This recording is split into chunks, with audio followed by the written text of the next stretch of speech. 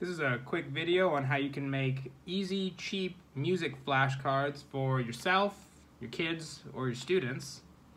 I'm just using cue cards and a Sharpie.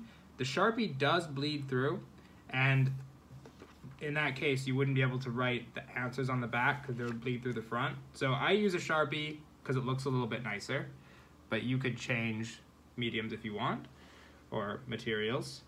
So what you're going to do is just count a few lines down from the top line on your lined cue cards, and then you just start making 5 lines, just like this. Just do it in the middle. Start making a circle around your G, that's your second line. You're going to go up to the B, come down to E, loop around, make a loop on your F, come down and finish that treble clef off, and then start by making a circle up here. I'm teaching guitars, so G is one of the first notes we're going to learn.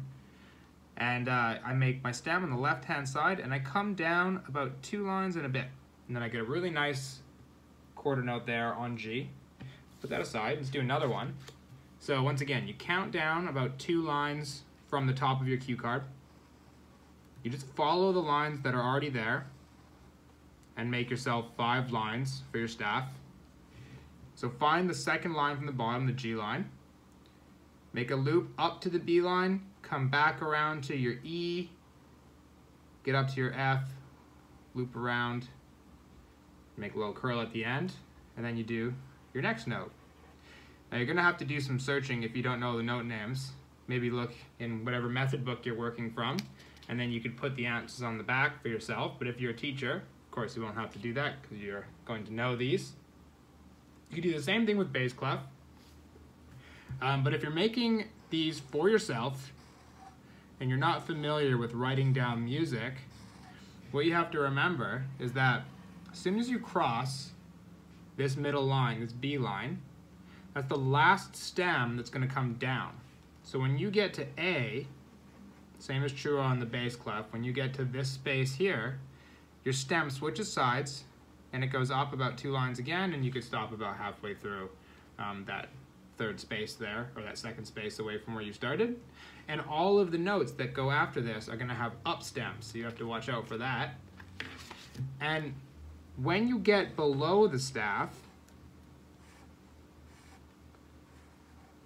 so when you passed D,